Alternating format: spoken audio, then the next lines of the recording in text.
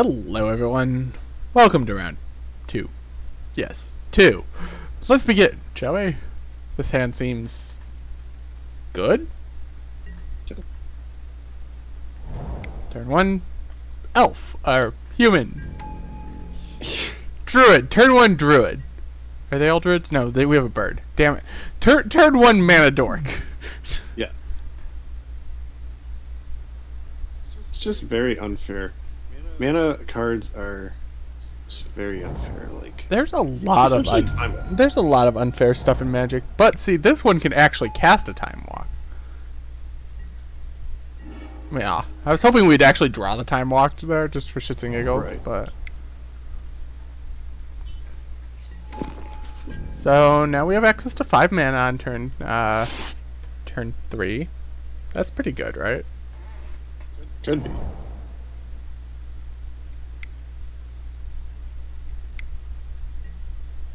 Oh, he's matching. He's matching pace for pace right now. Urza's also a ramp card, though. Oh. Ooh, do we just do that? Yeah, we just do that. Boop. Plus. Go beast power. Activate beast mode. Right? I think that's a thing that you can say. I don't know, man. Harmonize. Harmonize just doesn't quite do the same thing, you know?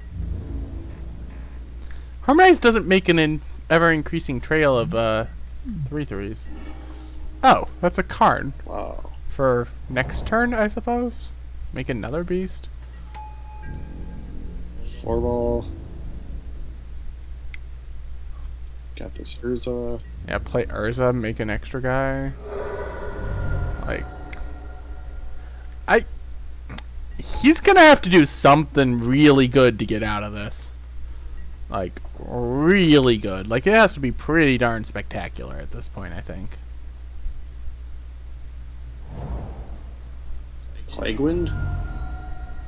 I mean... he fetched a green. That is no Plague Wind. No. That one's not gonna do it.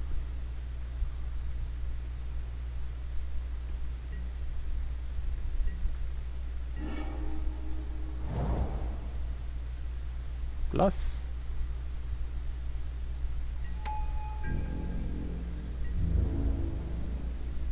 Urza gets in there for value.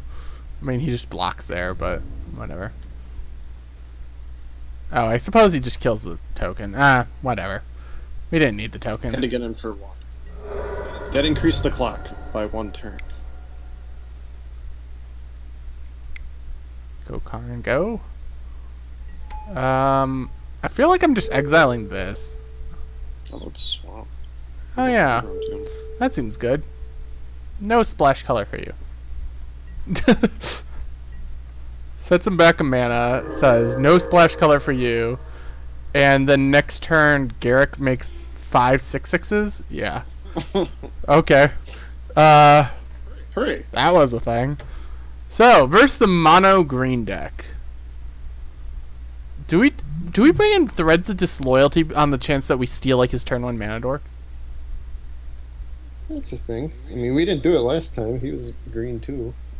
Well, but last time he didn't show us mana dork on turn 1. Like he's playing the ramp deck like we are. I think we can probably cut like Cobra for this. Cobra is good, but it's our slowest, weakest ramp card because we don't have fetches. So. Okay.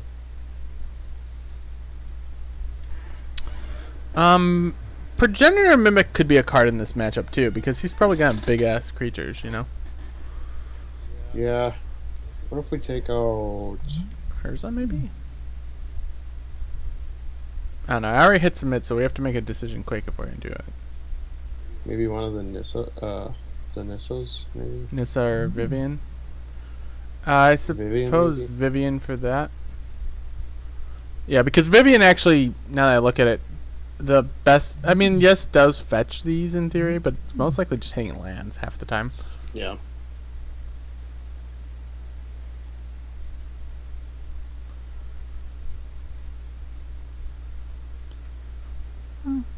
There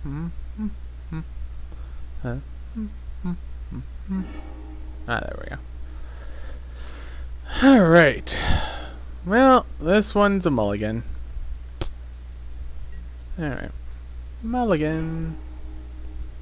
This one's not all that great, but Sword of Body and Mind's really good. Probably just put Garrick on the bottom. Okay. So, like, turn 1, draw Noble Hierarch, kick butt. Win. That's the goal. And draw Forest. Whatever.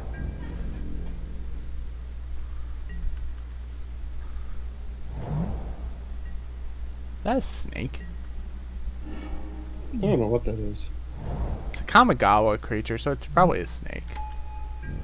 Over time, Kondo grew ever more suspicious. Maybe, I don't know. It's a nothing.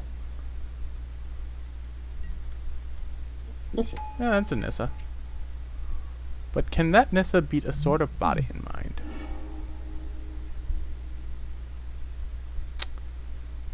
The answer is probably not. Probably not.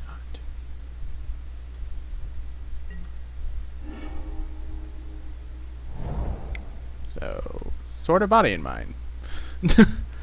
Alright. I guess we don't Jank 'em attack because we want to have a carrier for our sword. Yeah. I'm debating between Oracle Moldiah next turn or just like equip sword, search for tomorrow.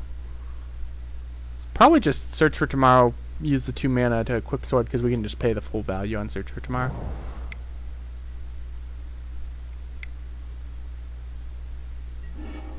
Yeah. Oh, definitely doing it now. Yeah, he's drawing a lot of cards, so. Harmonize to discard a card. Sure. Yeah, whatever.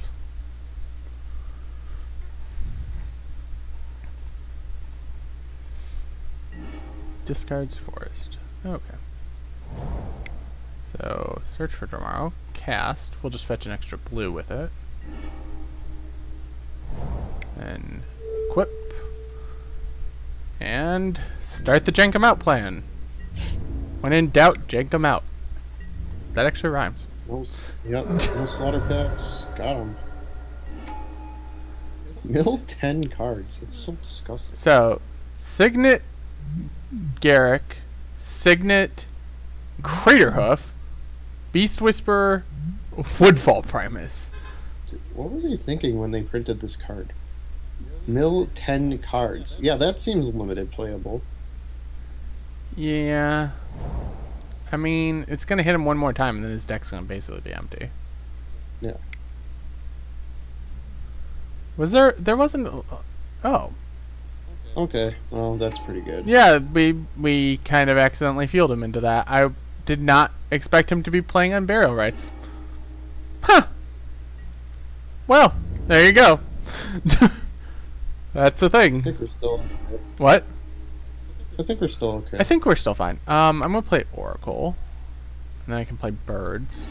After going land, bird. And Ooze gets to eat whatever, whatever. He can't actually flash back on barrel rights, so. So he's not getting his Crater Hoof through that. We are just randomly taking 6, though, which is not great, but not the end of the world either.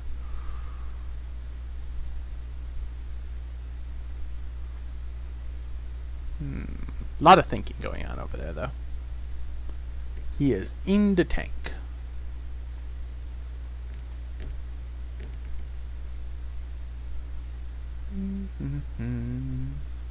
The tank is slightly overflowing.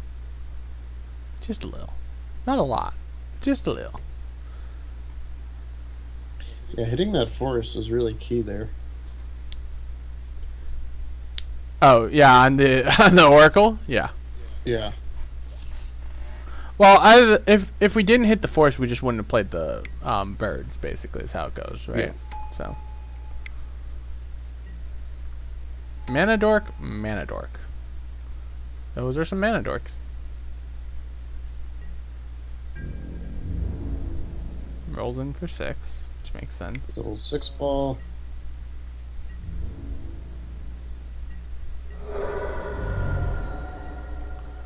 End of turn. Eat. Actually, probably just eat the freaking barrel rights, right? Oh, what does he got? I can't really see. Crater Hoof and Beast Whisperer is his creatures. So if we just eat this, it gets rid of the entire situation. If we eat Crater Hoof, we gain a life. And we get a little bit bigger ooze. Which could matter. Okay, I'll eat Crater Hoof this turn. I think that's fine. Because, I mean, we have the mana to eat more stuff next turn if we need to, right? Mm-hmm. So, based off of that, I'm just playing Urza now. Yep. And then I'm going to just, while it's just here, I'm just going to eat this and just get rid of it. Just so I don't have to pay attention to it anymore. Honestly, that's the entire reason why I'm getting rid of it. It's just so I don't have to pay attention to it. This gets in, this gets in. He just takes 5.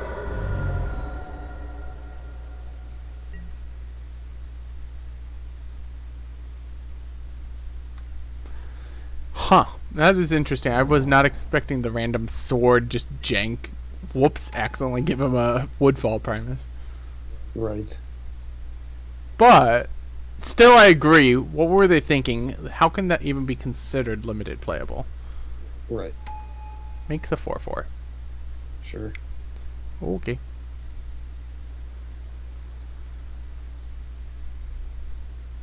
Having the ability to see the top with Urza is kind of disgusting as well. Right, because you can choose whether or not to use his ability.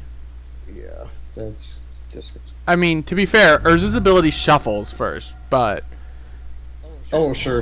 I forgot it shuffles. Yeah, it does shuffle first. Lame.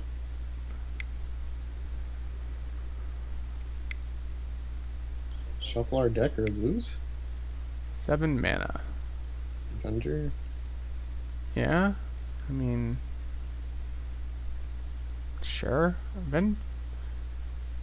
Garrick's decent. Super big Garrick. I mean, it's a good card. I just don't know if it does enough here. You know? Like, we get to go Time Warp, Harmonize. He's got a lot of big creatures over there. I won't lie about that. We actually can take his Ashaya with Threads of Disloyalty, which is kind of cute. Right. So we get to eat stuff too. Yeah, so we'll eat the Beast Whisperer. Just gain an extra life. Get the ooze a little bigger. Probably something else too. No? We could have, but there's no creatures, so I mean, for Tarmogoyf value or something. That's fair, I suppose. So cast this. Hey, guess what? We just time warped. Do the time warp, or sorry, the time walk. Do the time walk. It's like a music thing, right? I think. Oh, we definitely got to harmonize here because we have Urkel. Right. So we harmonize. So we want to leave. Yeah, we want to leave. We'll just tap this. It's fine. Wrong. There we go. So harmonize. Did not hit lands. Did not hit lands. Did hit a Rattleclaw Mystic, which is kind of like a land, sort of. Drawing Consecrated Sphinx is interesting. Okay. Still no lands. Okay. So we could play Karn to plus. He'll just give us that, probably. But it still gives us the best chance to try to get more lands off of our deck here. Which I think is what we want.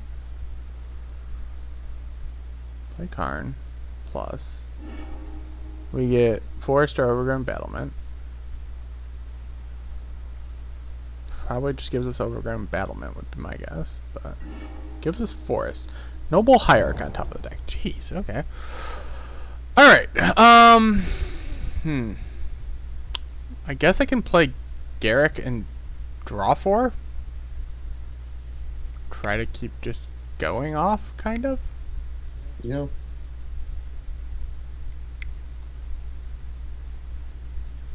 Could have also played Consecrated Sphinx. That might have been the right call. Oh well, too late to reconsider it now. Let's just kind of keep going off a bit. There's an Avenger. That's going to be good. Alright, so I play this Noble Hierarch. We don't get to attack this turn. We just kind of have to survive, and since he doesn't have a Crater Hoof to finish us off, we should be able to. Then we go Avenger, make a crap ton of plants, and if Oracle Moldiah is still around, we just pump the plants like crazy. Yeah. Yeah. Seems pretty decent. I think we're still pretty well in this right now. And even if Oracle Moldiah is not around, we can go Avenger. Actually, I think we have enough mana to go Avenger, Progenitor, Mimic, Avenger. Right? Because it's 7, 8, 9, 10, 11, 12. We need one. So, if Oracle Moldiah is around, we get to go Avenger, land, grow those ones, Progenitor, Mimic, land, grow everything again. I like it. And since he just killed off Karn, I don't care about that. That's just useless. So we just gotta survive for the turn. And then we just can't die, I think. I would be hard-pressed to see us die at that point, you know? Yeah, the Crater Hoof's already gone. It's not many just kill you things left. I mean, he might have Terastodon here, but that's not a just kill you thing. Okay. That's interesting. They floated the mana before doing that. I don't know what he's looking for at this point.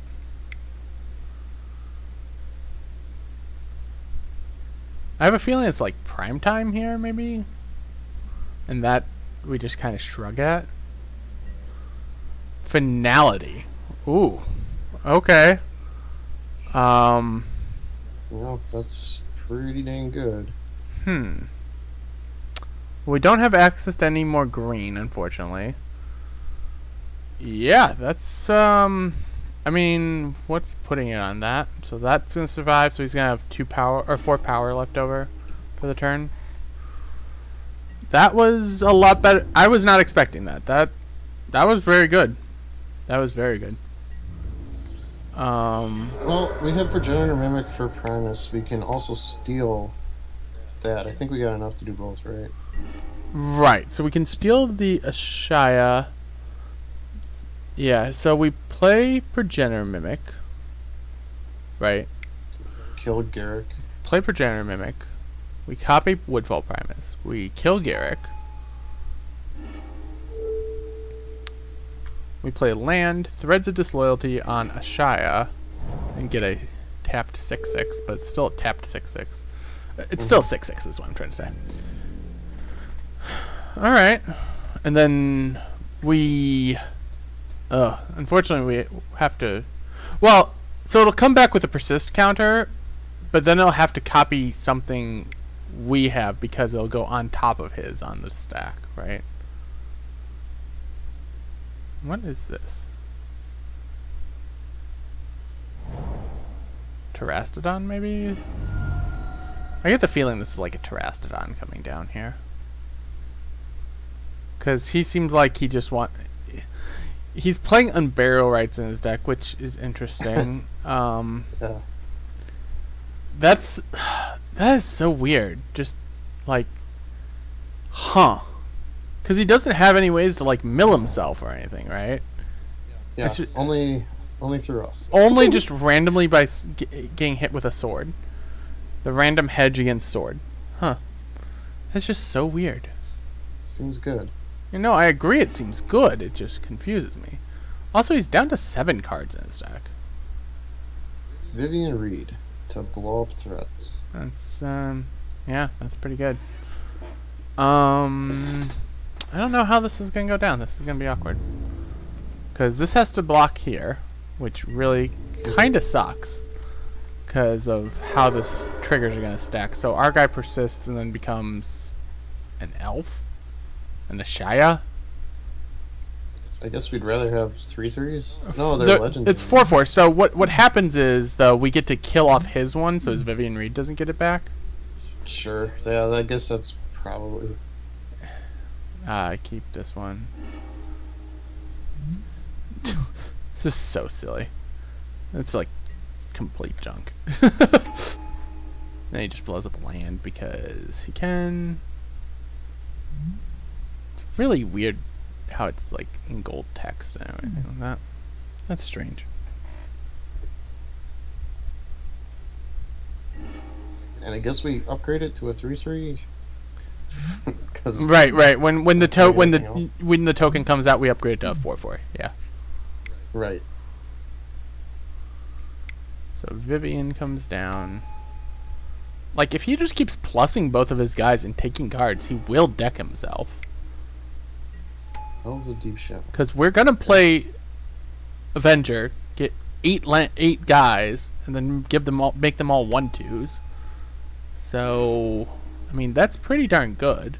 Jason Mind Sculptor's pretty good too, but a little less potent than just going Avenger, make 8 1/2s.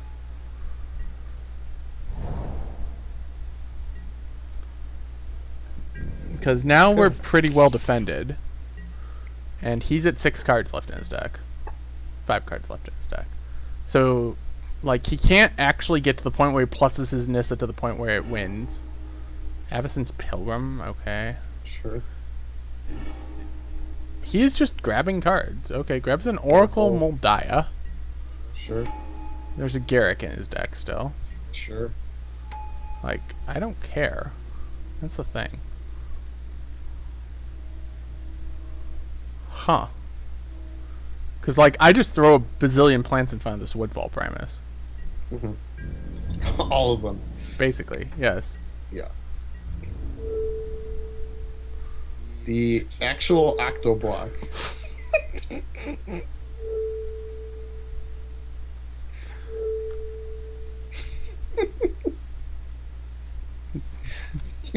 Alright.